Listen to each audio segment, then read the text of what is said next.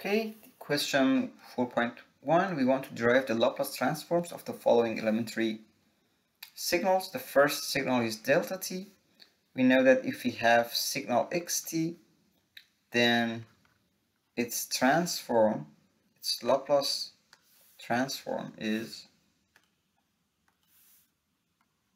shown by x of s, and this equals integral from 0 to infinity of x of t times e to the power of minus st dt.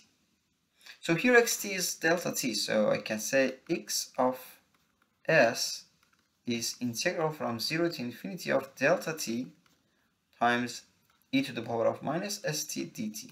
Okay, and from sampling property,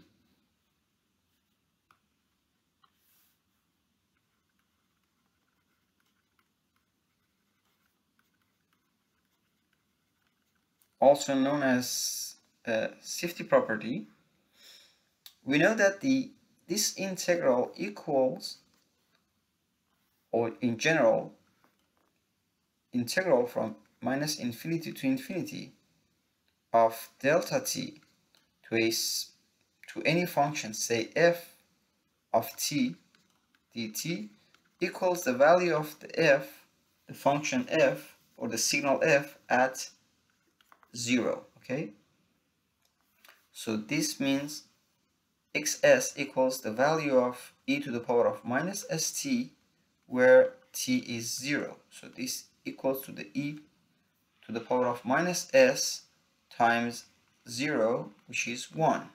So Laplace transform for unit impulse function is 1. So let's do that for the time shifted version of impulse function. Okay, the sampling property, if I want to write that in a general form, the sampling property says, if I put here delta t minus tau, or t minus t0, or maybe I have to write it in a better form.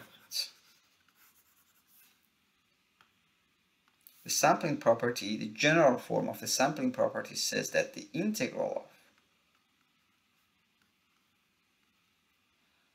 delta t minus t0 times f of t dt, this equals the value of the signal, or the function, whatever this is, at t0. Okay, now I want to calculate, let me write it here, I want to calculate the Laplace transform of the time shifted version of delta function. Then we would have delta t minus t0 times e to the power of minus st dt from 0 to infinity.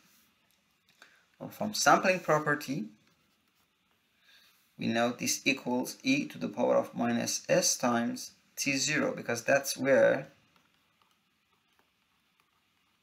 t minus t0 equals 0. Okay, then t equals t0, and that under this condition delta t would be 1. Okay, so we can say the Laplace transform of delta t minus t0 is e to the power of minus s times t0. Okay.